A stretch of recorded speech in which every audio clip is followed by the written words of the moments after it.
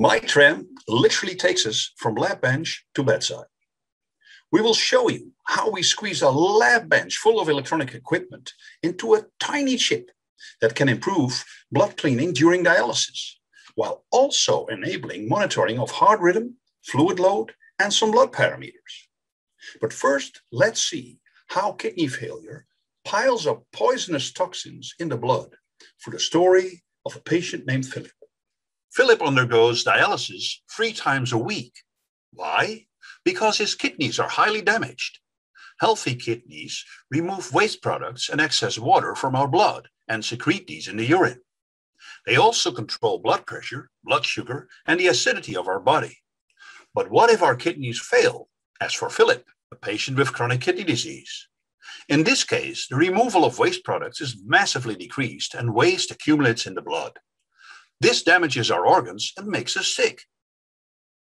When kidney function falls below 15%, to stay alive, either transplantation or dialysis is needed.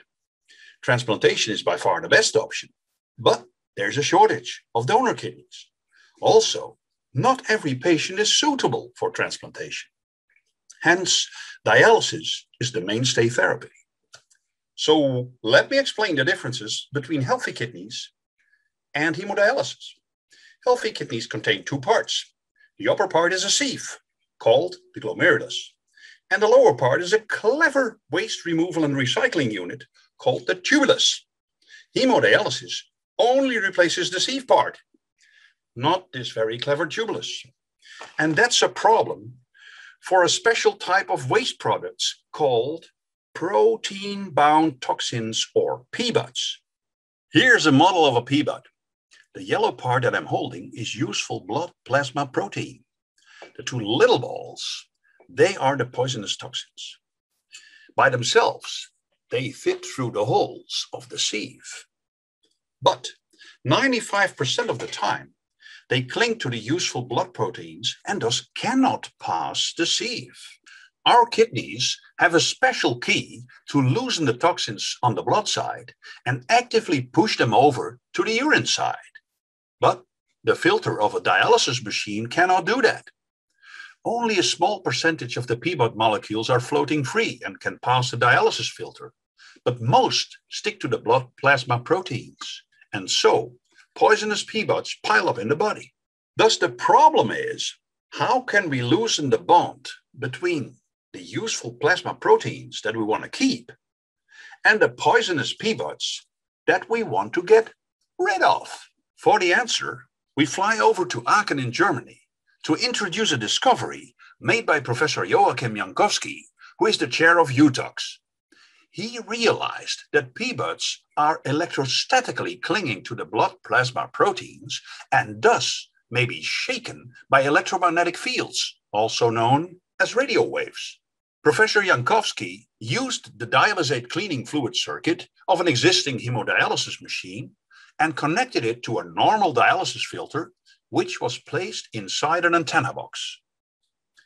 While circulating PBUT-rich blood plasma through the dialysis filter, he exposed it to radio waves from a strong transmitter at various frequencies. All this at a very high field strength of 100 volts per meter. He then collected samples from the circulating blood serum stream and the dialysate cleaning fluid. And it worked. PBUT concentrations in the blood serum went down, whereas in the dialysate cleaning fluid, they went up. Here we see the results for 3 notorious PBUTs: phenylacetic acid, indoxyl sulfate, and crysyl sulfate. With the EM field switched on, PBUT levels go down and blood cleaning is improved. But it's a bit bulky to put a lab table full of equipment next to your dialysis machine, especially if it produces unwanted radio disturbance around it. We want to shrink dialysis to wearable or even implantable size, and we don't want to disturb any electronic equipment, especially medical equipment. Isn't this contradictory? Well, fortunately, we found a solution called MI-TRAM. MI-TRAM can be simply clipped onto the blood and dialysate tubing of existing hemodialysis machines to do the magic. Through the plastic tubing wall, oscillating electric fields couple into the blood and the dialysate, and both ends meet each other at the dialysis filter membrane. There, the field strength is focused to shake the PBUDs loose from the precious blood plasma proteins.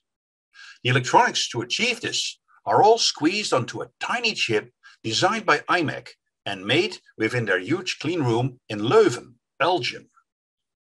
And while we were at it, we also used a few square millimeters of silicon to add a medical monitor on the same chip, plus a microprocessor with memory and protected wireless communication. So this is the real breakthrough. The result is so small that it fits on my fingertip, so that it also forms an add-on building block for wearable or implantable artificial kidneys.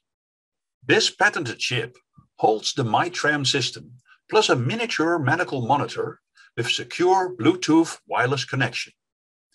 On top of helping to shake loose PBUDs, it can also measure heartbeat, body temperature, fluid load, and various blood components. But a chip by itself is not yet a piece of medical equipment. In comes the University of Utrecht and its associated University Medical Center. World-renowned nephrologist Dr. Karen Gerritsen works here on innovative dialysis technologies. Also, famous PBUDs expert Professor Roos Mazariu, a prominent member of UTOX, runs a toxicology lab that works on devices to replace tubeless function and has all facilities to measure PBUDs. And the Department of Medical Technology and Clinical Physics is fully equipped to develop experimental medical device prototypes, even up to implantable devices like this neurostimulator. They all do this, certified according to the international ISO 13485 quality standard for medical device manufacturing. Because MI-TRAM technology can be used as an add-on to existing hemodialysis machines, it can quickly reach patients and improve the quality of their kidney replacement therapy. And that is important because present hemodialysis machines do a relatively poor job compared to healthy kidneys. Hemodialysis patients have a limited life expectancy. Within 5.5 years, 70% die. Their chance of heart problems is much higher compared to people of the same age not being on dialysis. And for young people, this increased chance of death is even 1,000-fold. Any improvement in kidney replacement therapy thus is extremely important. Improved clearance of PBUDs is a big step forward because they are known to cause breakdown of muscles, hamper brain function, cause bone problems, lung problems, and accelerated clogging of blood vessels. A backward-compatible clip-on MI-TRAM module can serve the worldwide installed base of hemodialysis machines. The module will be small, relatively cheap, and reusable. But the most exciting opportunities are for wearable and implantable artificial kidneys. These embodiments can fully profit from the very small size of the MI-TRAM chip, plus the embedded medical monitor, data storage, plus wireless charging and secure communication.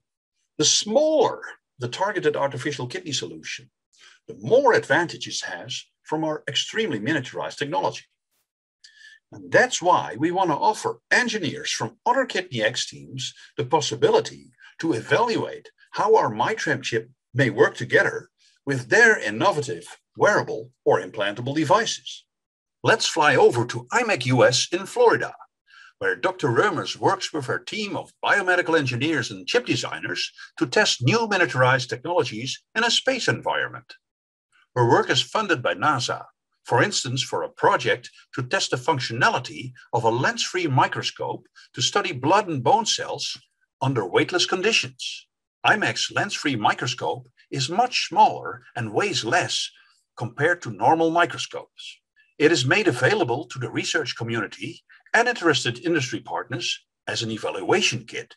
The chip industry widely uses evaluation kits to let manufacturers test new chip technology before starting up mass production. Likewise, several parties within the US and Europe are interested in MI-TRAM evaluation kits. Now, let's look at the timeline. In year 1, we will build the first clip-on system and optimize all parameters. For year 2, We'll test the clip-on system, first on a validated uremic goat model, then on humans. In year 3, engineering kits will be made commercially available for parties that want to try MI-TRAM on traditional hemodialysis machines and for parties working on wearable or even implantable kidneys. We're open to jointly miniaturize such wearable or implantable artificial kidneys. The MI-TRAM chip goes beyond previous patents on EM field PBUT removal and adds embedded medical monitoring. For commercialization, we'll use branded technology licensing, like how Dolby licenses its sound technologies to manufacturers of TVs, Blu-ray players, and mobile phones. Together, we can do more than alone. It's an honor to be part of the KidneyX competition. And we want to give special thanks to KidneyX, the ASN, the Kidney Health Initiative, and the European Kidney Health Alliance. Let's kick some PBUT.